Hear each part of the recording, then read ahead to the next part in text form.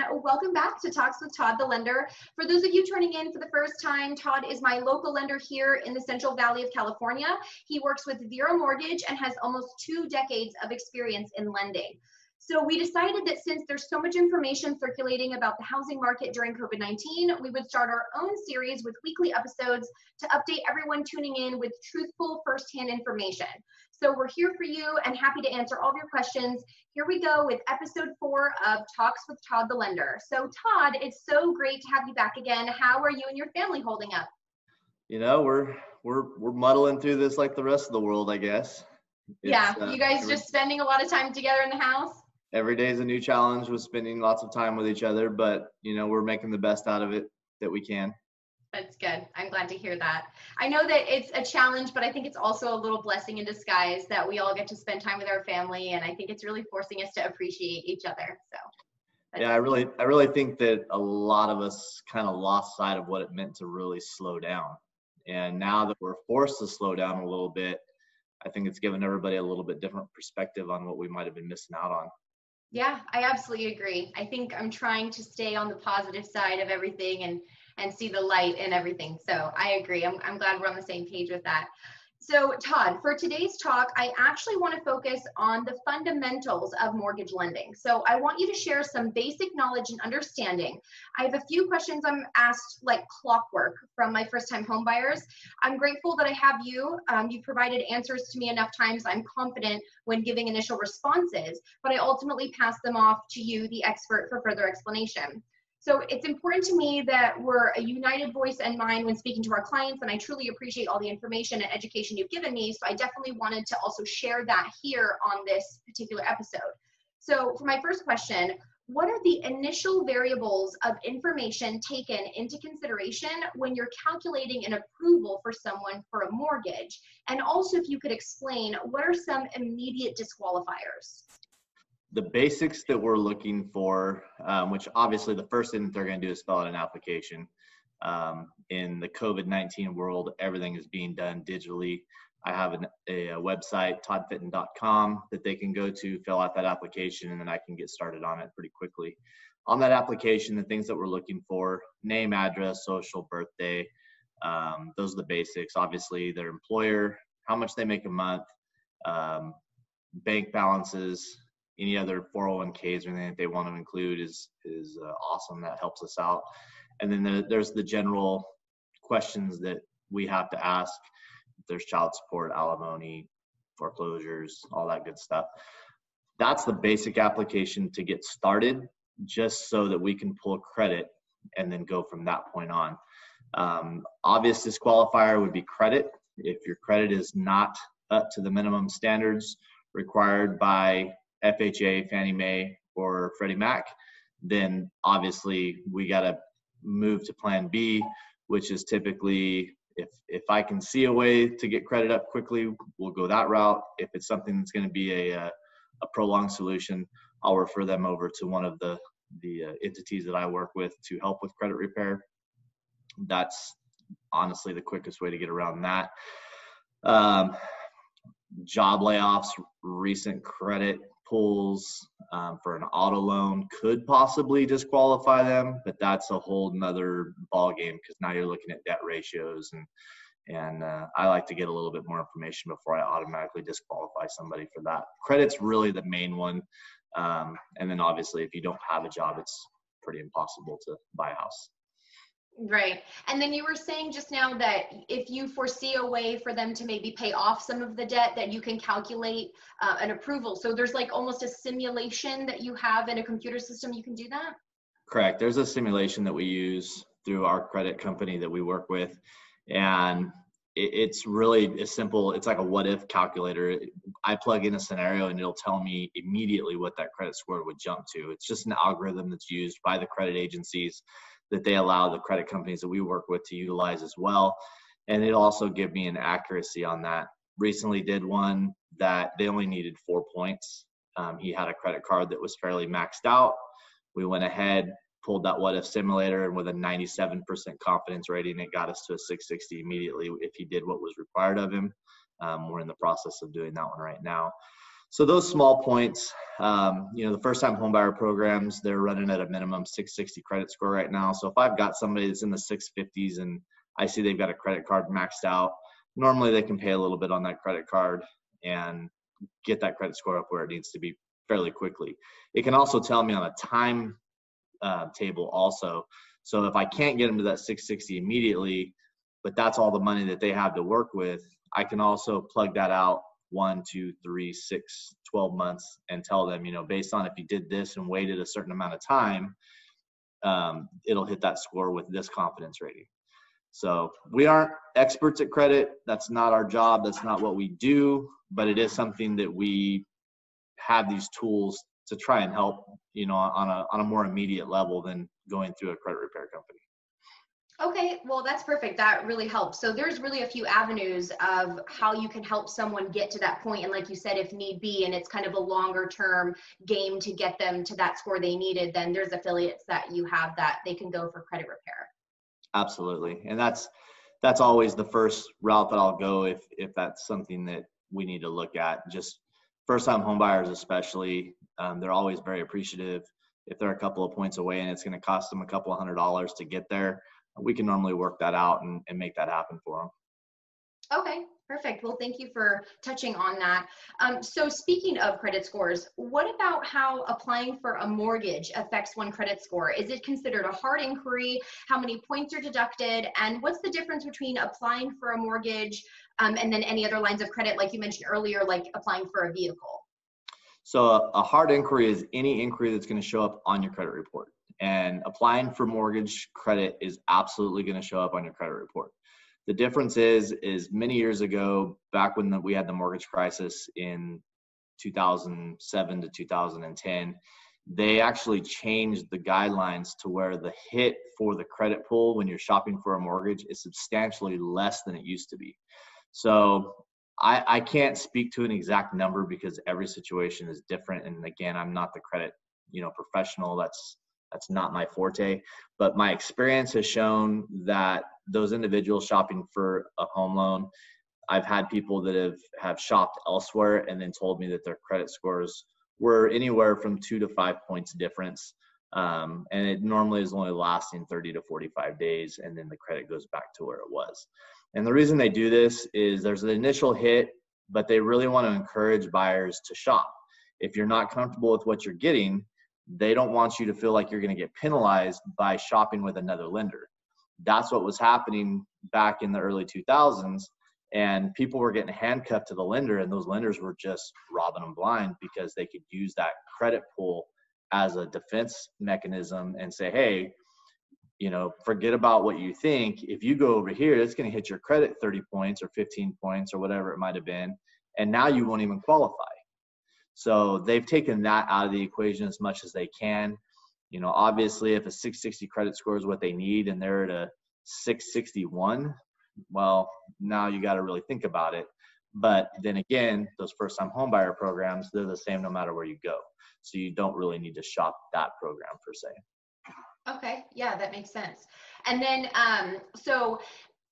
as far as the difference, I know we've touched on this before in a couple different episodes, but I wanted you to talk about the benefits of local lending versus big bank lending.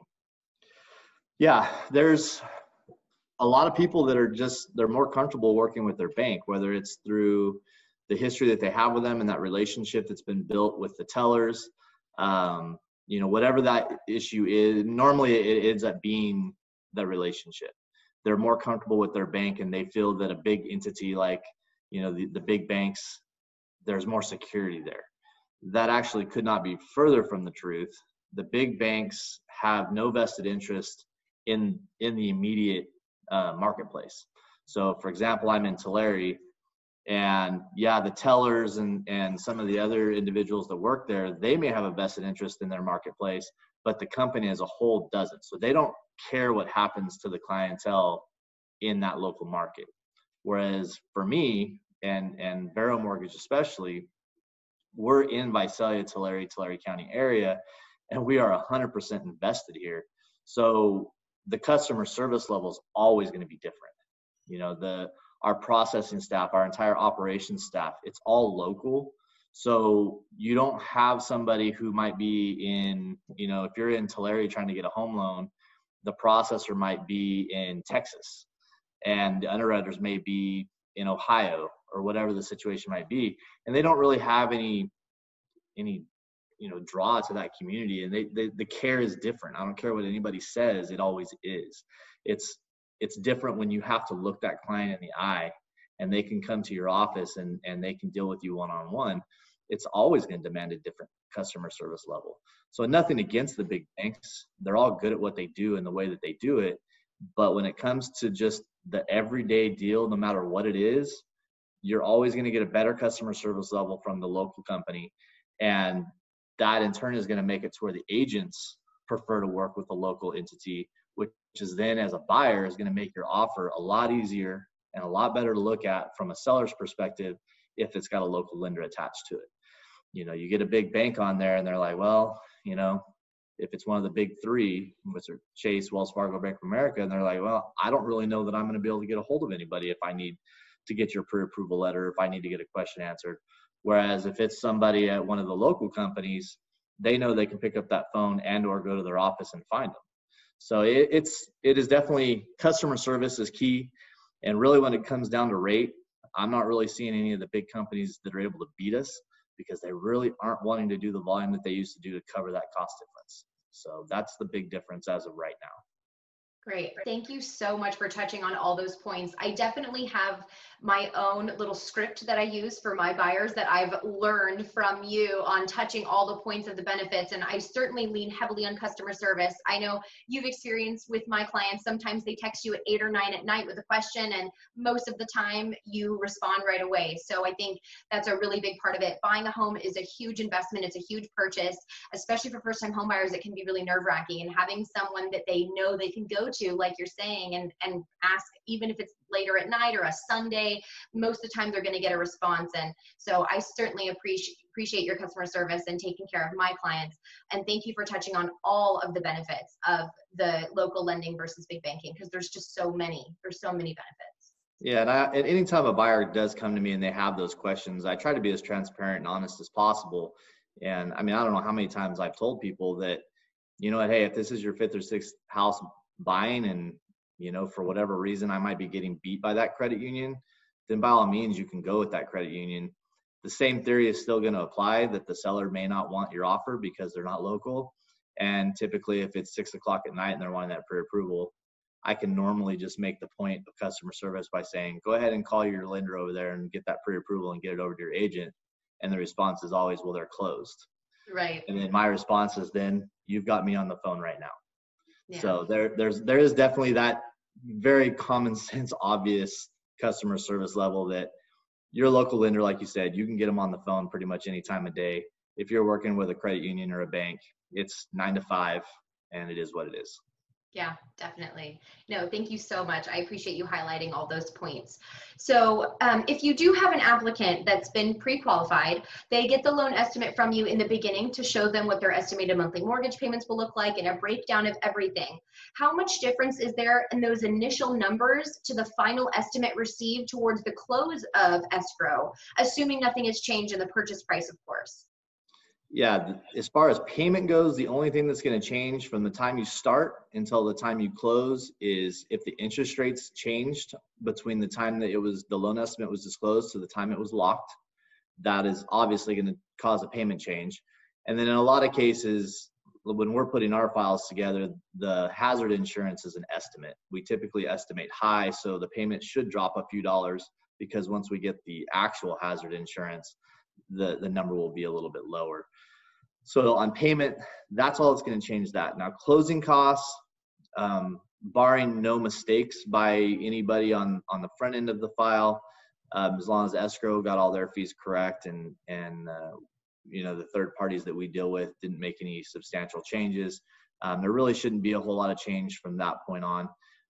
There is a closing disclosure that must go out at the end of a file. And a closing disclosure and a loan estimate look very, very similar. And in our case, with our system, if there's a variance in the Section B items, which is third-party items that can be shopped for, if there's a 10% variance on those items, anything over that it red flags our system. On the other sections, there's a zero tolerance. So any change on those, it's red flagged.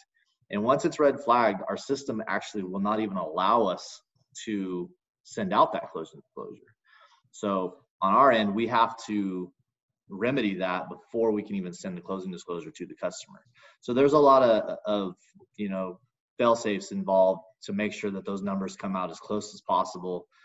I've only, to be honest, had one that was way off, and that was because the file started with a seller credit and ended without a seller credit, and that seller credit did not get pulled out prior to the previous loan estimate. So once that adjustment was made, obviously there was a substantial difference in those closing costs, and we were able to work that out and make it to where the system would release that closing disclosure.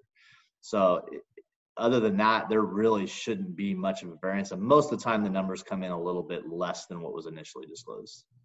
Okay, great. Thank you for explaining that. And then you did mention this in the beginning of your answer, which is locking the rate. So can you go over kind of the time frame of locking the rate and how it is that you work hard to protect the lowest rate that you can?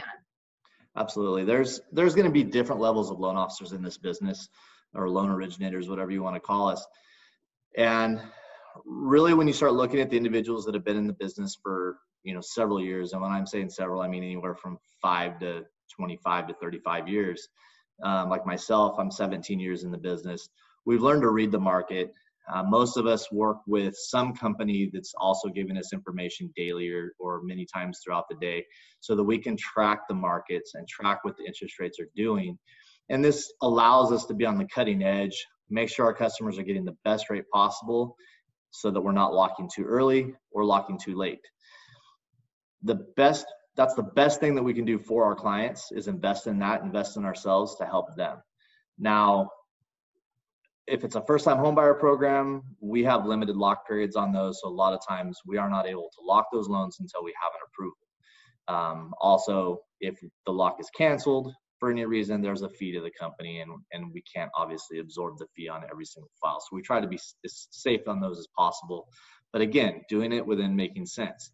If the market's making a change for the worse, and I know those first-time homebuyer programs are going to change, I'll go ahead and request a lock on those right then, and then we'll just have to move a little bit faster to make sure that everything goes according to plan. Once the loan is locked, a new loan estimate will go out, and it will state that it's locked with all of the new terms. And then again, that loan estimate must match the closing disclosure at the end in order for us to get closing documents so that they can finish up the file. Okay, great. And at what point normally during the transaction is that rate locked and then a new loan estimate goes out, or does it vary on every transaction? It's different on every transaction. There's some where I'll take an application right in the heat of a change in interest rate. And if I see a outlook on the rates being negative, I'll go ahead and lock the loan right then. And when I say that, I mean, okay, in the next 2 to 4 weeks, I don't know what's going to happen. And if anything, it's probably, it's weighing more towards negative than it is positive. I'll go ahead and lock them right then. So that way what I'm quoting is what I'm giving. It really pains me to ever have to give a customer bad news when it comes to their interest rate or their fees or anything like that. So I always try to err on the side of caution. Again, that's why I've invested in myself and learning about mortgage-backed securities and bond yields and how that's affecting the interest rate, so that I can be the best prepared as possible for those clients. I've locked them all the way up until the last week. If that's beneficial, and all the professionals out there that manage these markets are telling us to what they call float, then I'll float that out and gain on that interest rate as much as possible. And I've had loans where I just did one a couple of months ago that I quoted them at a 3.875 and ended up locking them at 3.25. And that was a legitimate change in rate over a 2-week period. So it's just one of those things that, again, depending on who you're working with, those of us that have been doing this long enough, we understand the markets, and we can go ahead and make those best decisions for the clients, and then and lock them any time throughout the process, as long as we can meet our timelines. Perfect. Thank you. Well, once again, you've outdone yourself, and thank you so much. I'm really grateful that we get to spend this time together virtually and just kind of go over everything, whether it's COVID-19 updates or basics about lending. I'm just so grateful that you're willing to spend this time with me so we can educate my clients, everyone out there, friends, family, whoever might be tuning in. So I really appreciate your time, Todd. So I'm going to be sending this out, obviously, on all my social media platforms, and make sure everyone is staying in the know with us and showing our clients that we're still here. We're ready to work for them, whatever they need. We're happy to be of service to them. So with that being said, do you have any final remarks for us, Todd? Just to stay safe, stay healthy, and we'll see you on the other side of COVID-19. Sounds good. Thank you, Todd. I'll chat with you soon. Thank you. Bye. Bye.